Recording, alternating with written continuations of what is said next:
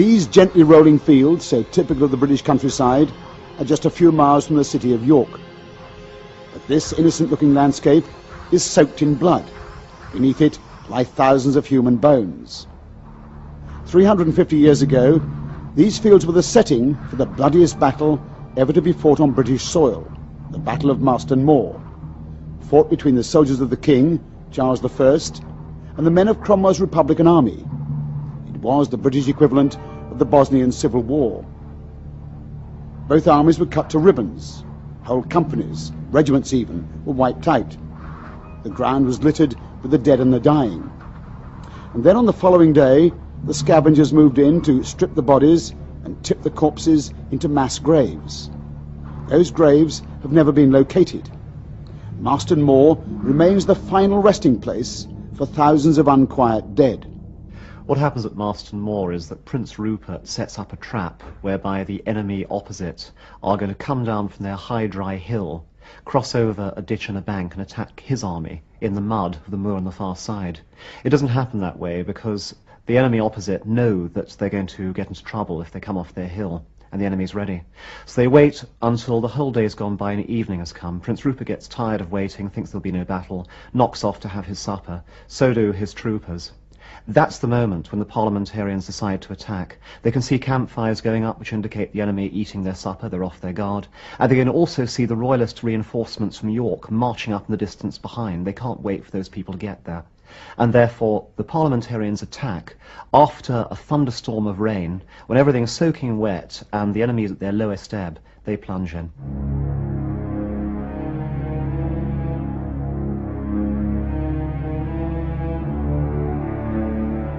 After that, nothing is left as night falls except to surround the royalist infantry and kill them or accept their surrender.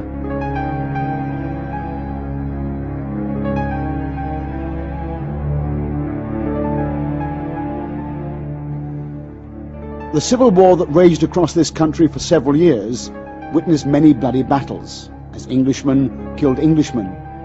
But Marston Moor stands out as a field of slaughter, where the foot soldiers were trapped in the heart of the battle and cut to pieces by the wheeling cavalry.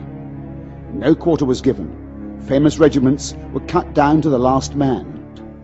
The crack regiment from York, the famous Whitecoats, the crack regiment of the Royalist General of the North, Lord Newcastle, fights to the death.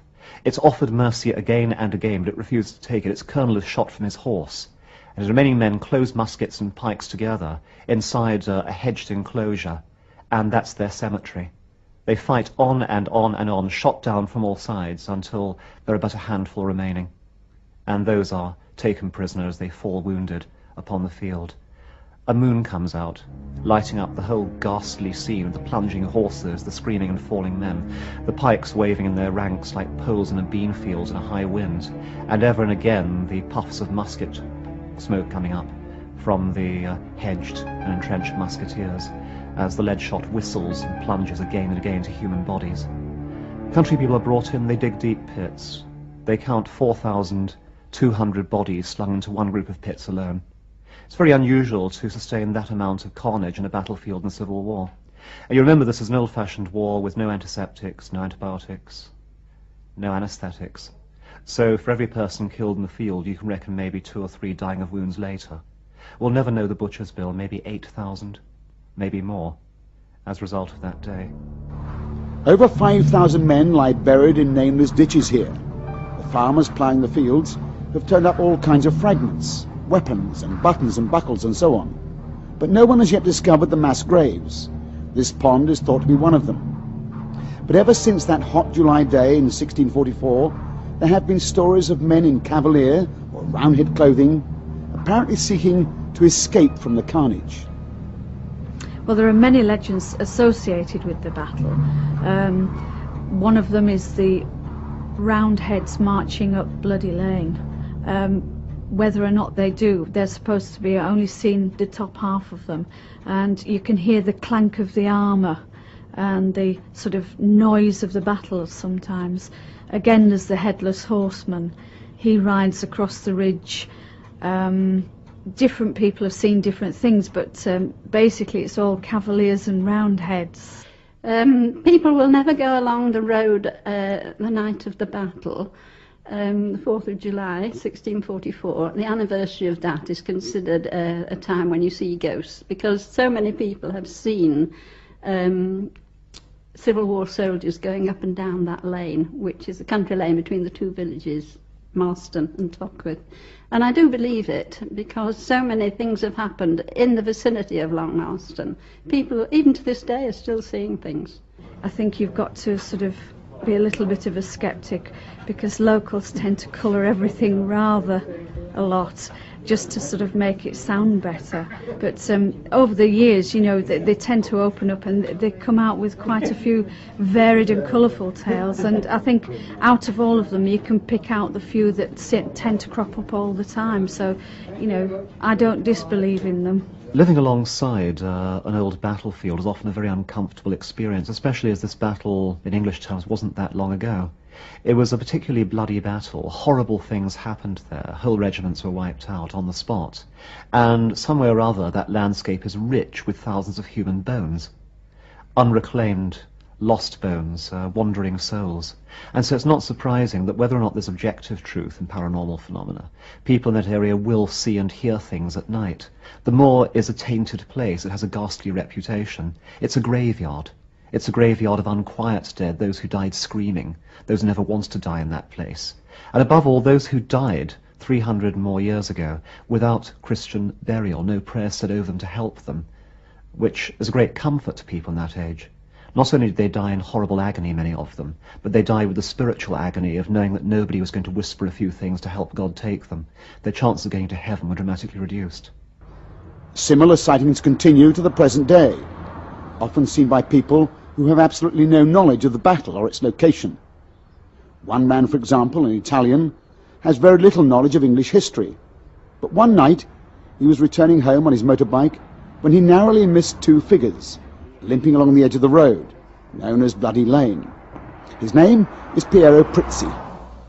One night when I finished to work, I was coming back to York, and with the motor bicycle. When I arrive on the bend of this road, just about 50 yards from here, is two people. He was standing in the middle of the road, and at the time I thought it was two people dressed like a party dress, and at the time I thought it was too drunk. You know, it's just finished the party and just was going home.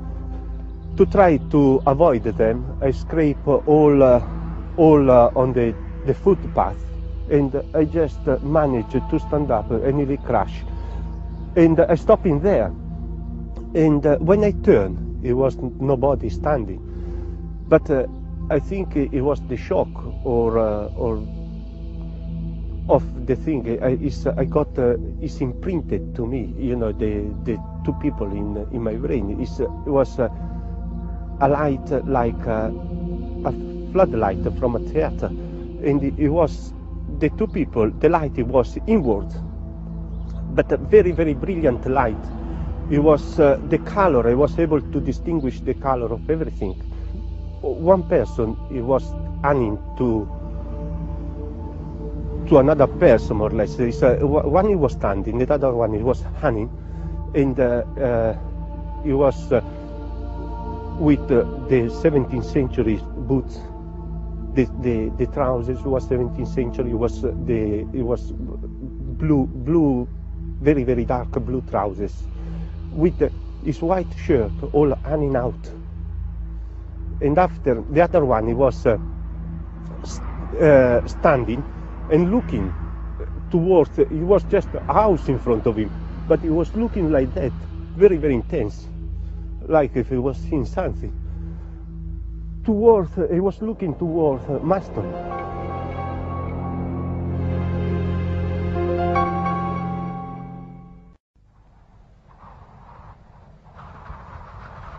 For people to see and hear the events that took place on a battlefield many years earlier is by no means an uncommon claim. There are stories of such happenings from all over the world and from all ages. In America, for example, are the sites of many of the bloodiest battles of the Civil War. The Battle of Cedar Creek in Virginia is one such place where Sheridan's army inflicted a major defeat on the Confederate forces, when all seemed lost, strangely similar indeed to Marston Moor. Many visitors claim to have heard the sounds of the battle, bugles, the shouts and screams of men, the firing of muskets and cannon, coming from nowhere around them as they stood in the sunlight where the soldiers fought. Indeed, hearing the sounds is a remarkably common report.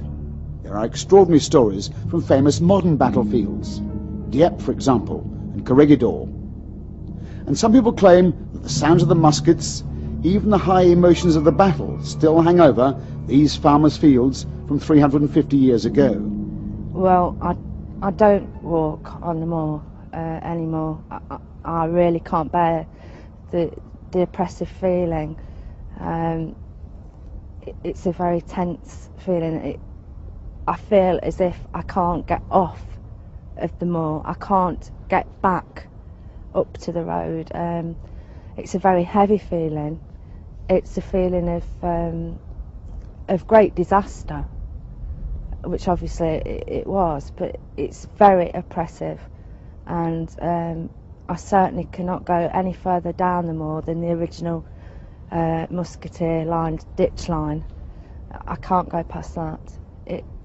It's frightening. Many people in the Marston area claim to have seen the soldiers from the 17th century, rarely in groups, sometimes a horseman, most frequently just one or two men together, one perhaps supporting the other. They see them not as wraith-like figures, but as solid bodies, moving along the lanes beside the old battlefield. I'd been at my brother's house along Marston, which is just up that way. I was cycling back, it'd be about midnight. I got somewhere near the monument and something caught my eye that was sort of over here on the ridge, and I didn't look at first. I carried on cycling for a bit and then I stopped because it was in my head, you know, I'd seen something that it seemed odd. So I looked up to the ridge, and somewhere around about there I saw somebody riding a horse, or walking a horse, you know, they sat on the horse. And I looked and I thought, God, what's that, you know what I mean, what's somebody doing out this time of night on a horse? And then I sort of realised it wasn't somebody sat on a horse riding, you know, it was something else. I don't know, I didn't know what I thought at the time. I was like mouth open, you know, staring at it. It was a moonlit night, and it was clear, so I could see it, but it wasn't like, you know, if you saw a person on a horse it would be very distinct in moonlight, casting shadows. Well, it didn't look like that. It was sort of dull, faded.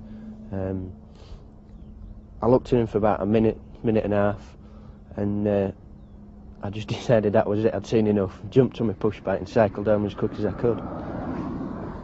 I kept it to pretty much to myself. I told my mum. She was quite interested in it, but I didn't tell anybody else. I didn't think there was. It was one of them things, you know, that if you go in the pub and say, "Oh, I saw a ghost last night," the whole pub's rolling around laughing. So I didn't say anything, but it sticks in my head as clear as it was yesterday, you know, as if I'd seen it last night. I was walking along one evening, watching the sun setting over there, and noticed some people walking along the top ridge of the field towards Cromwell's Clump. And then all of a sudden saw a horse and rider come galloping over the ridge and diagonally down the field. It was a dark horse. The rider on it was dressed in a sort of terracotta plant pot coloured outfit. Any more description than that I really didn't see. But it was moving at some rate, and it would have it seemed to me that it was going to collide with the people walking up to the ridge. Anyhow, the horse galloped diagonally across the field to where there was a hedge. I don't know where the horse was going to go, but as it reached the hedge, it actually just dispersed. It was just like a ball of dust dispersing, and it was just an amazing feeling. I knew that there was something wrong, and went back to the monument and waited for the two people who were walking across the top to come back to the monument, and asked them if they'd seen this horse, because it had gone straight past them, and they said no, there'd been no horse, no rider, had seen nothing. And it was then that I realised that I'd seen something that had no explanation.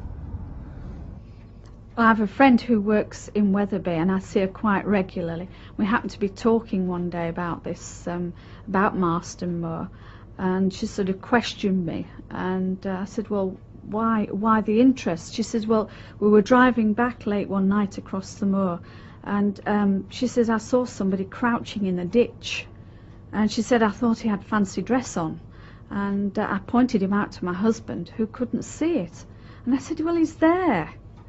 And she said, he's not there. I said, he is, look. She says, by that time we were past, and she said, I never thought any more of it, I just thought it was my imagination. She says, and until we started talking about this, and I said, well, it was possibly an apparition, because at the end of the battle, or towards the end of the battle, a lot of the soldiers, both Cavaliers and Roundheads, hid in ditches and bushes and all around, trying to sort of escape the sort of troops afterwards. So I said, it's a possibility it could be an apparition from there, hiding in the hedge bottom. He might have been killed there. October 73, middle evening time. I was sitting in the house with just the dog and myself. And the dog started growling and sort of whimpering, which was a bit unusual for him, because if there's anybody around or cars pulling up, he used to bark very noisily.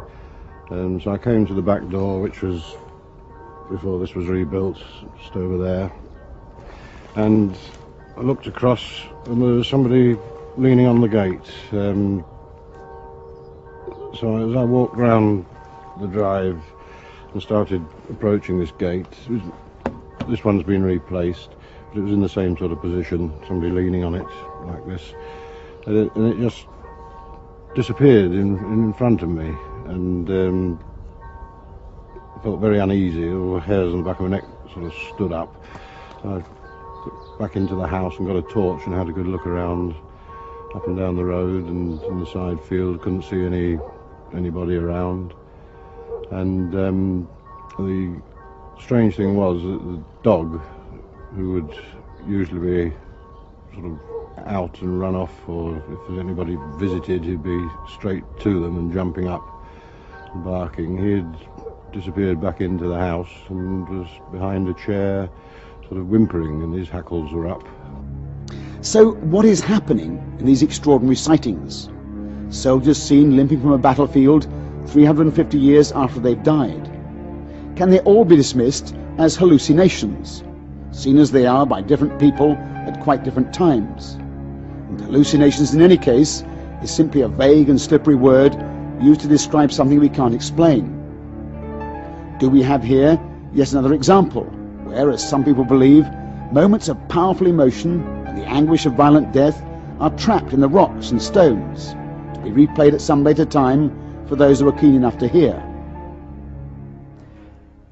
To make sense of it, we have to step outside the materialist, reductionist idea of what a human being is. A very complicated electrochemical, physical mechanism with the mind and the personality seated in the brain's operations, and that when the brain dies and is destroyed, then that is the end of it.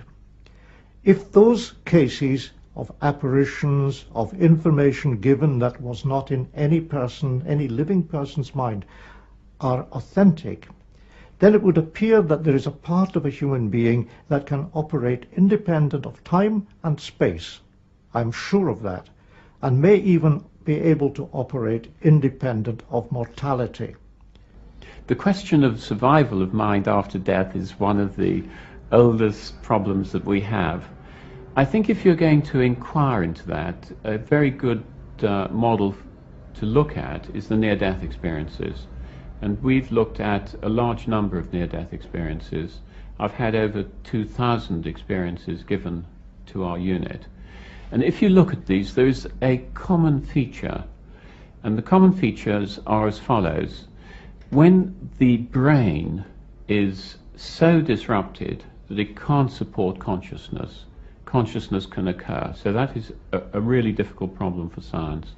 The second question is that these people report subjectively a continuation of consciousness in such a way and with such similarity between all the accounts as to lead one to believe that that might in fact be exactly what's happening.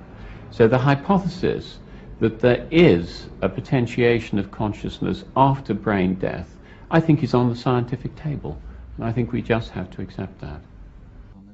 Yeah, psychologists generally and neurosurgeons are very intrigued with the idea of whether the mind is in the brain. Is the mind just the workings of the brain, or is the mind working through the brain? That is the mind non-physical and normally works through the brain, rather like a driver works through a car? And you can't find you can't find the mind in the brain any more than you can find the driver in the engine of the car. At the moment, in terms of the kind of evidence that we have, it's impossible to decide one way or the other. Now, if you like to take the view, as some people do, that the mind is separate from the brain and usually operates through the brain, then you could say that when the brain dies, the mind survives, and it is that is actually operating here. An important point that is often overlooked where the paranormal is concerned is that it doesn't take a whole battalion, so to speak, of paranormal happenings to challenge and put in question the received wisdom. If just one of these happenings is established or authenticated, it challenges our view of what survives a human being after his worldly death. If we accept that even a small fraction of these cases that have been investigated and accepted as authentic by societies such as the Society for Psychic Research are actually true, that these things actually happened, then they must tell us something about human nature, about human personality. When you do investigations, you find that a lot of people have those experiences, and as I say, even if only a percentage of them are telling the truth, then they mean something. Professor Archie Roy is by no means alone in believing that we've gone well beyond the time of asking if these events are happening. Science, he argues, must now move on to grapple with the implications of their occurrence. You've got to start saying, supposing this is true, what does it mean? And I think that we have come to the stage, quite a few years ago, with respect to psychic phenomena. We have to say, supposing the findings in the various branches of psychical research are true, what does it mean for human personality? And I think we have to take that leap. We have to try desperately to give reliable theories of process. They are the only things that will give us fresh observations to make, and the only things that will persuade people to take the subject seriously.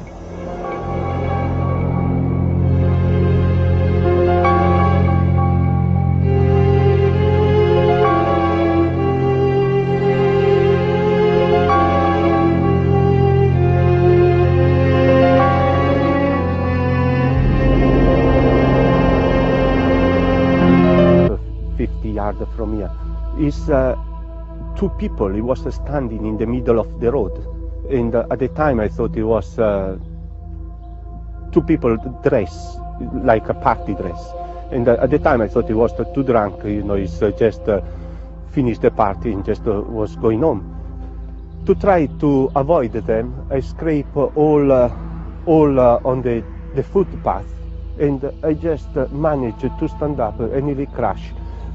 And I stopped in there, and when I turned, it was nobody standing. But I think it was the shock or of the thing. It's imprinted to me. The two people in my brain. It was a light like a floodlight from a theater, and it was the two people. The light was inward, but a very, very brilliant light. It was the color. I was able to distinguish the color of everything.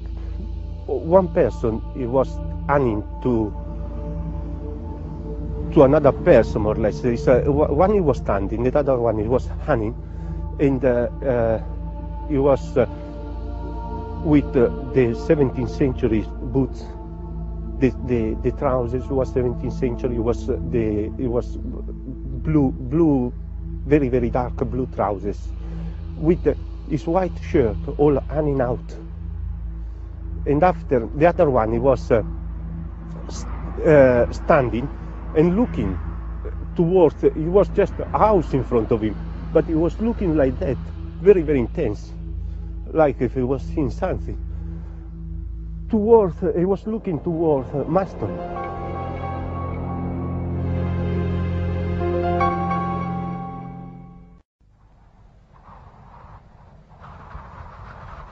For people to see and hear the events that took place on a battlefield many years earlier is by no means an uncommon claim.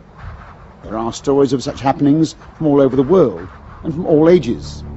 In America, for example, at the sites of many of the bloodiest battles of the Civil War. The Battle of Cedar Creek in Virginia is one such place where Sheridan's army inflicted a major defeat on the Confederate forces when all seemed lost, strangely similar indeed to Marston Moor. Many visitors claim to have heard the sounds of the battle, bugles, the shouts and screams of men, the firing of muskets and cannon, coming from nowhere around them as they stood in the sunlight where the soldiers fought. Indeed, hearing the sounds is a remarkably common report. There are extraordinary stories from famous modern battlefields, Dieppe, for example, and Corregidor, by people who have absolutely no knowledge of the battle or its location. One man, for example, an Italian, has very little knowledge of English history. But one night, he was returning home on his motorbike when he narrowly missed two figures, limping along the edge of the road, known as Bloody Lane. His name is Piero Prizzi. One night when I finished to work, I was coming back to York, and with the motor bicycle. When I arrive on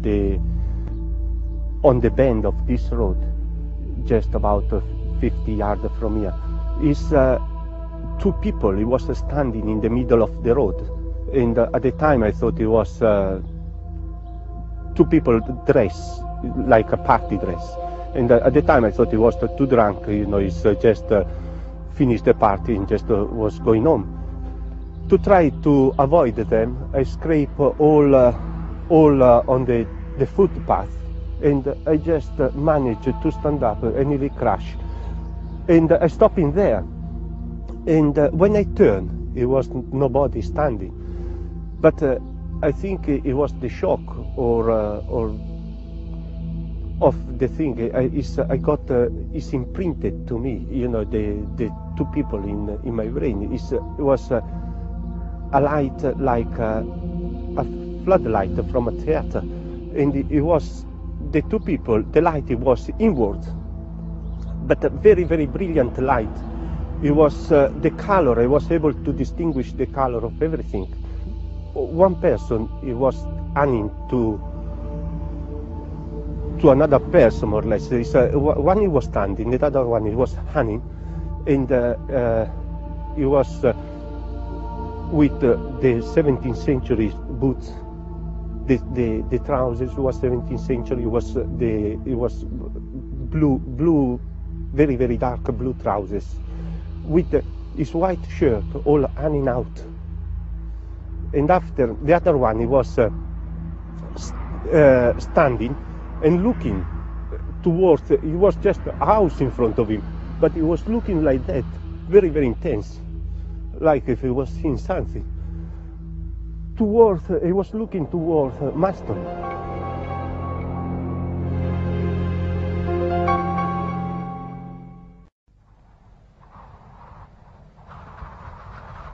For people to see and hear the events that took place on a battlefield many years earlier is by no means an uncommon claim. There are stories of such happenings from all over the world and from all ages.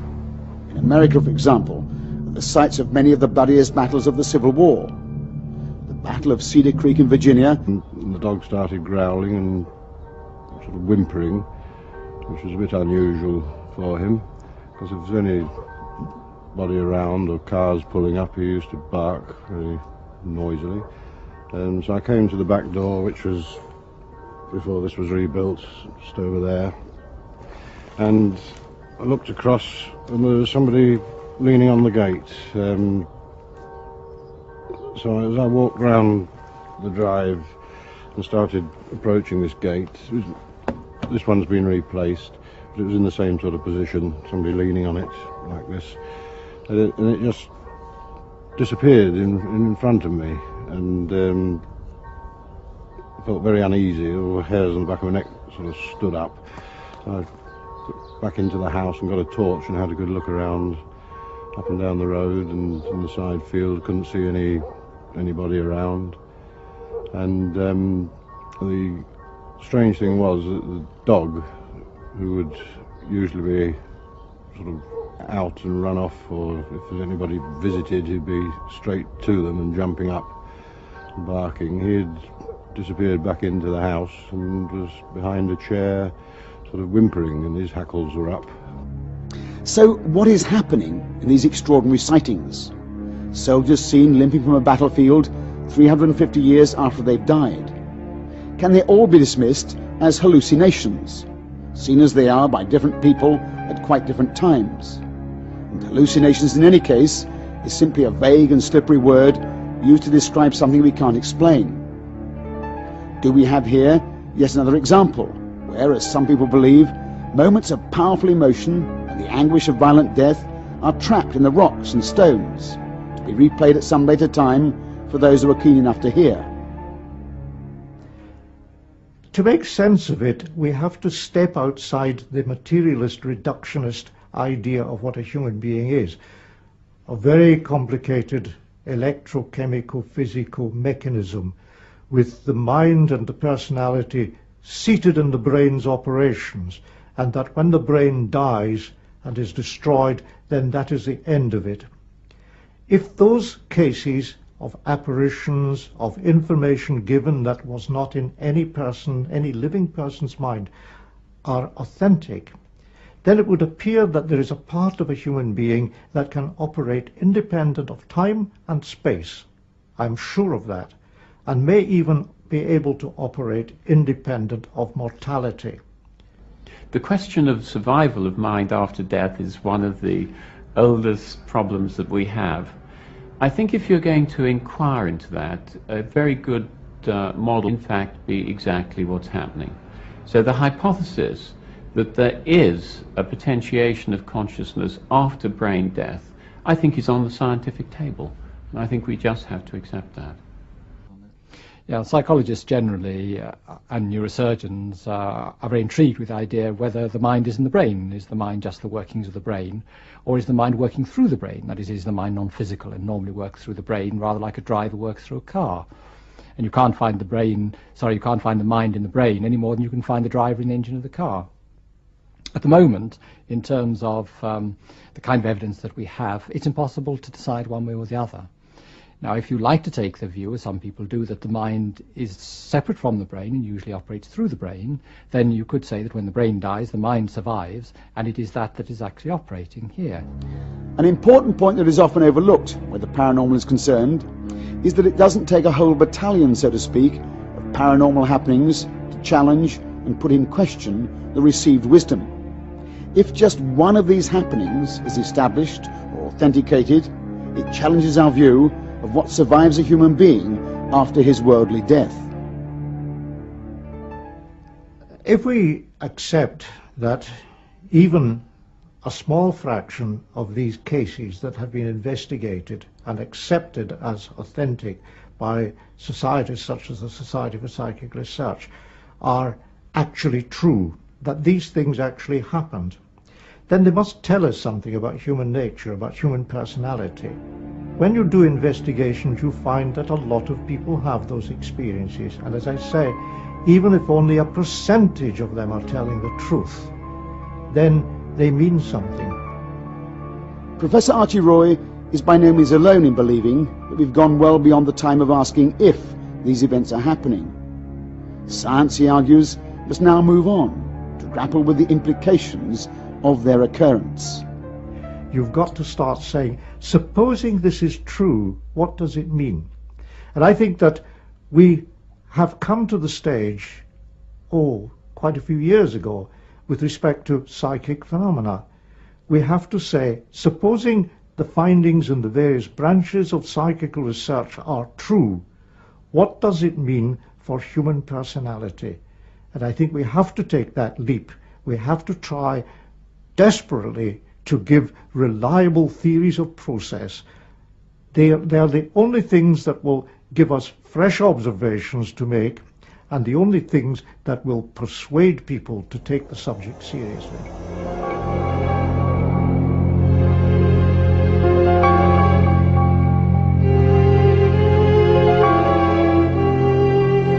Where the horse was going to go, but as it reached the hedge, it actually just dispersed. It was just like a ball of dust dispersing, and it was just an amazing.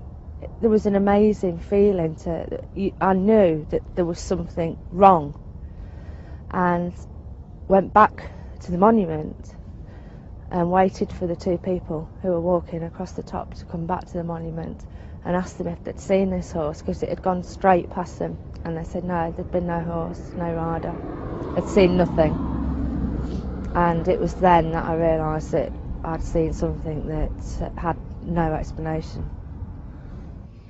I have a friend who works in Wetherby, and I see her quite regularly. We happened to be talking one day about this, about Marston Moor, and she sort of questioned me, and I said, well, why the interest? She says, well, we were driving back late one night across the moor, and she says, I saw somebody crouching in a ditch, and she said, I thought he had fancy dress on, and I pointed him out to my husband, who couldn't see it, and I said, well, he's there. And she said, he's not there. I said, he is, look. She says, by that time we were past, and she said, I never thought any more of it, I just thought it was my imagination.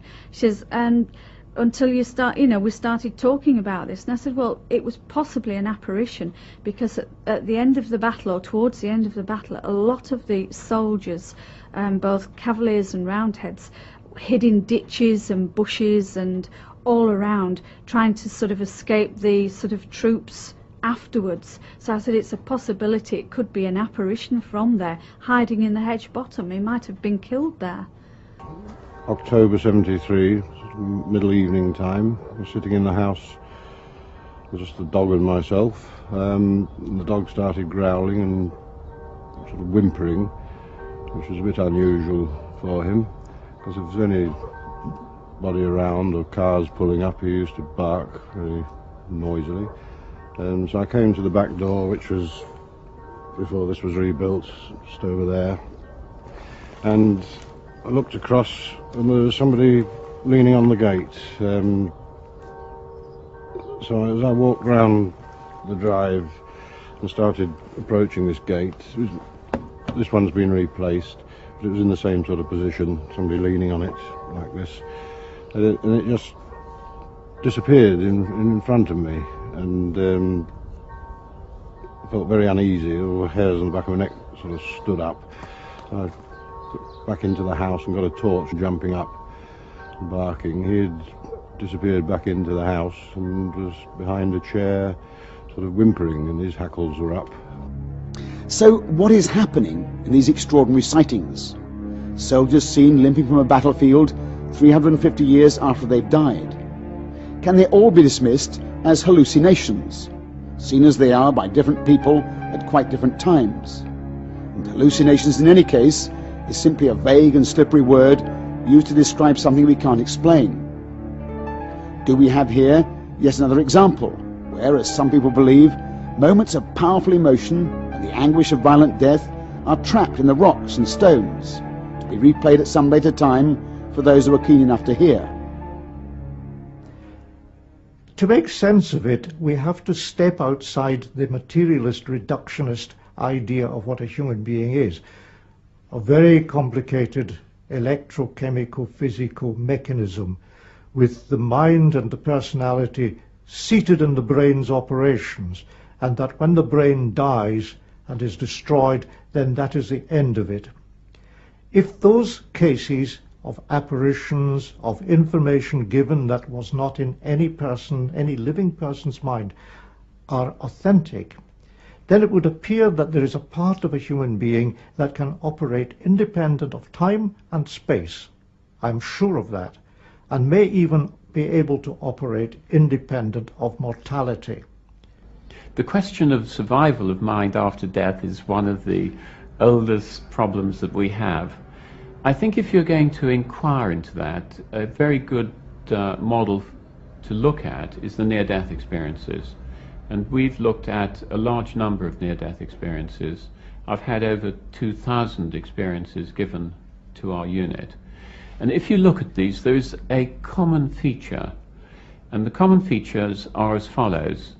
When the brain is so disrupted that it can't support consciousness, consciousness can occur. So that is a really difficult problem for science.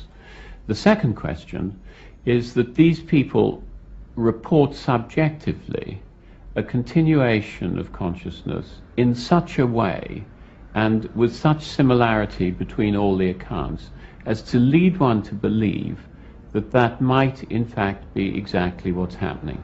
So the hypothesis that there is a potentiation of consciousness after brain death, I think is on the scientific table, and I think we just have to accept that. Yeah, psychologists generally and neurosurgeons are very intrigued with the idea whether the mind is in the brain. Is the mind just the workings of the brain, or is the mind working through the brain? That is the mind non-physical?